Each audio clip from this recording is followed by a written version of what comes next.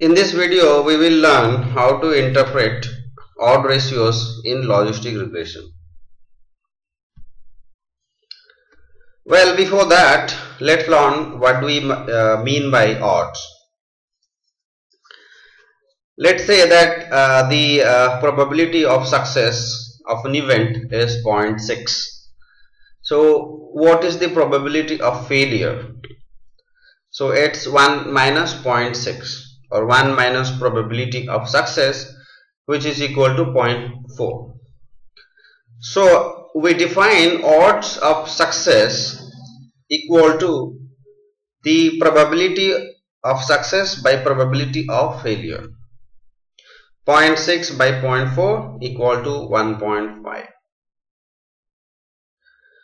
So what is the probability of or the odds of failure?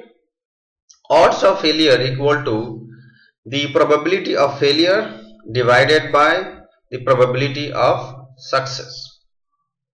So it's the reciprocal of odds of success. 0.4 by 0.6 equal to 0.67. So that's how we define the odds of success and odds of failure.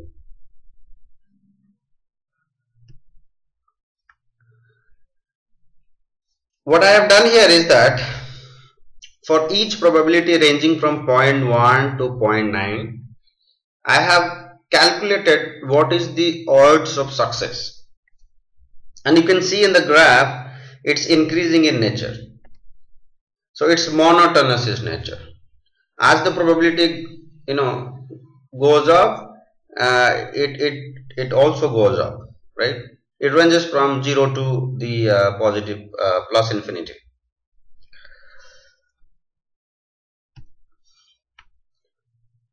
Then let's learn what is log odds. Well, log odds is nothing but the logarithm of odds. If p is the probability of success and 1 minus p is the probability of failure, then we define log odd as log of p by 1 minus p, as you can see on the screen.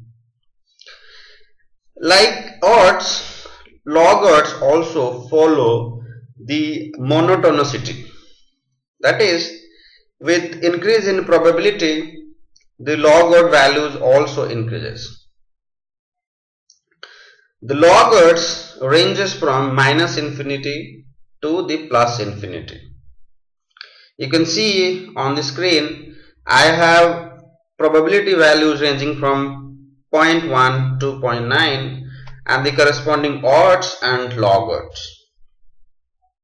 Okay. What is the importance of log odds with regards to logistic regression? Well, it's very important. Why don't we just model for the probability directly? Why do we model the log odd of the probability? Well, as you know, probability ranges from 0 to 1. So it's a bounded value. The upper bound is 1 and the lower bound is 0. It's very difficult to model such a variable which has an upper bound and lower bound.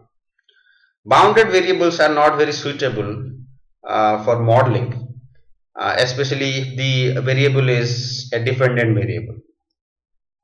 Hence, we take the logarithmic transformation of the odd and then model. So it serves two purposes. One of the good thing for us is that the log odd is not bounded. It ranges from negative infinity, minus infinity to plus infinity. Okay, and then it's a very simple transformation. It can be explained very easily. So these are the two reasons why we actually model log odds instead of the actual probability value in logistic regression.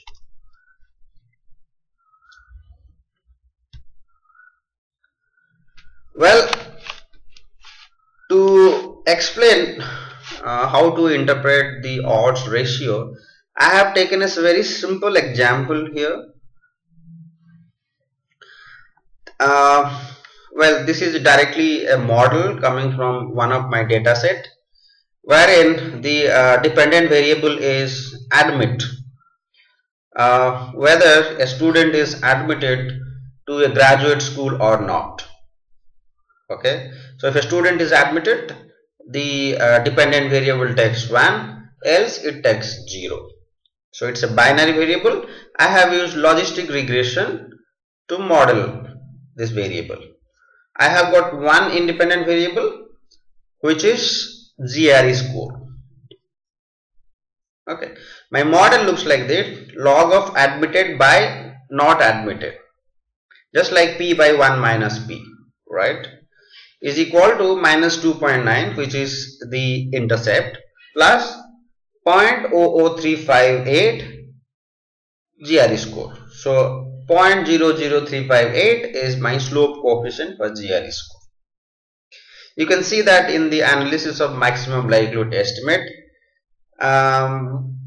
this is directly taken from the SAS output. You can also see the odds ratio estimates for the independent variable. It's 1.004. So we are curious to know how odd ratio is interpreted and how is it related to the maximum likelihood estimates. Okay, so before I talk about the mathematical explanation, let me tell you that odd ratio is nothing but the exponential of the maximum likelihood estimate. But how do we know that it's the exponential of maximum likelihood estimate? Okay, we will see why is that so.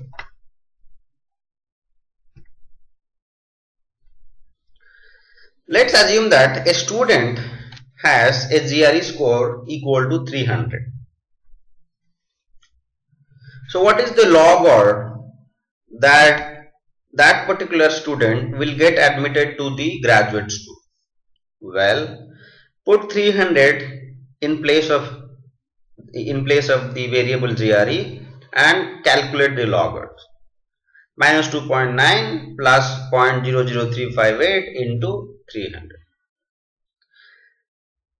Let's say that the GRE score increased by 1 unit. Now the GRE score is 301. So what is the log odd? Use the same equation, same logistic regression equation. In place of 300, you just put 301 this time.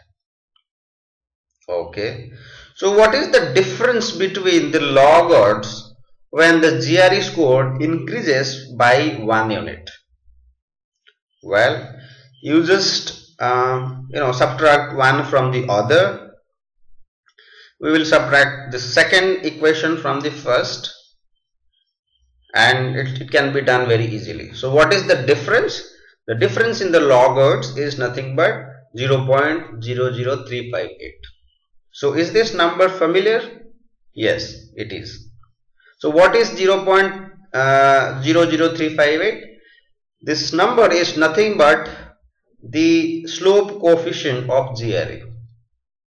Okay, if you go back and see what is the slope coefficient or what is the estimate for GRE, it's the same number, 0.00358. So we could see that when there is a unit change in the independent variable, the corresponding change in the log odd is nothing but the estimate of that particular independent variable. Alright. So what has it to do with log odd? Okay, let's see.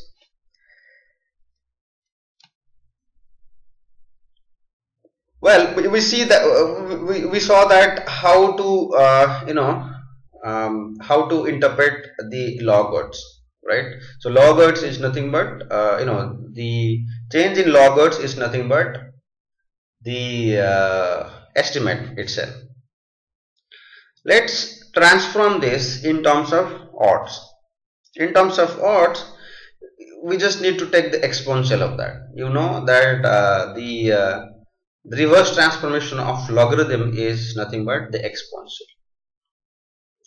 If you take the exponential of the difference of log, okay, you can see on the screen, you just have to take the exponential of 0.00358, okay, because that is the difference between the log, which comes out to be 1.004. Okay, so what is 1.004? Let's go back and check if this figure is, this figure or this number appears in our output. Okay, let's see in the output where it appears. Well, 1.004 is nothing but the odd ratio estimate of GRE, right? So it's the exponential of the change in the odd ratio. Okay, so odd ratio, okay, sorry, it's the exponential of the change in the log odds. Okay, so odd ratio is nothing but the exponential of the change in, or the difference in the log odds. So how do we interpret it? How do we interpret the odd ratio? Well, an increase in 1 unit in the GRE score increases the odds of getting admission in the graduate school by 0.4%. Where does this 0.4% come from? Well, you can see 1.004. Okay, so the extra value, after the 1 is what is adding, is added to the chances of getting admitted to the graduate school. So whatever is there after this point, this point, and take just 1 away from it, like 1.004 is there, subtract 1 from there, so what remains is 0.004. Had it been 2.004, just subtract 1, it remains 1.004, right? So, and change it to percentage, change it to in terms of percentage. Okay, so 0.004 in percentage terms, it's 0.4%. So an increase in 1 unit in the GRE score increases the odds of getting admission in the graduate school by 0.4%. So that's how we interpret the odd ratio in a logistic regression.